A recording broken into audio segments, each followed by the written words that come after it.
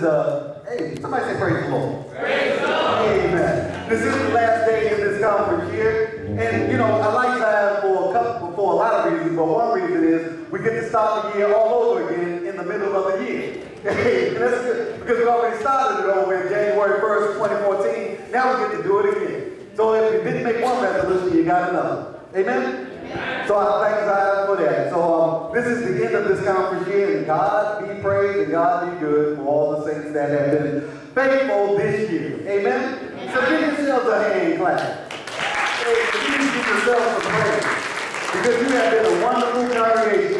Contee is a great congregation, and this is a great church. If anybody else tells you different, I'm telling you they are lying and the truth can't be in it.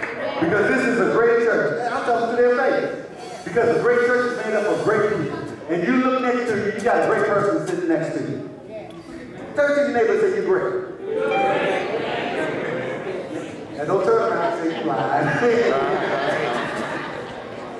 Then you sit next to somebody great, and great people make great churches. Amen. That doesn't mean we're perfect. Amen. That doesn't mean nowhere near we're perfect, because none of us are perfect. But we are great because we're under the Spirit of our Lord and Savior Jesus Christ, who called us together. Only Jesus can call us together. I tell you, some of us wouldn't know each other unless it's been for Jesus Christ calling us together. Amen. I wouldn't know some of you unless it's been for the Lord. Amen. So I mean, we're a great family in Him. So I'm glad that we're all under our Father God. And we're all going to just move up high. And this year, as we go into this annual conference, I just ask you to be in prayer with the bishop, with the elders, with all the pastors, all the delegates, all the leaders, and all the lay folk that will be attending the conference this year. Amen? Amen. And you know, if you get time, and some of you, we just need to make some time. Just come on up to Bethesda.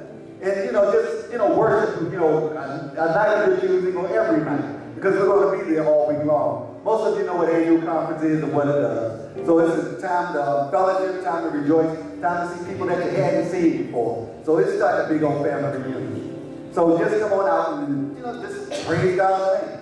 Amen? Because this is always a wonderful time of the year.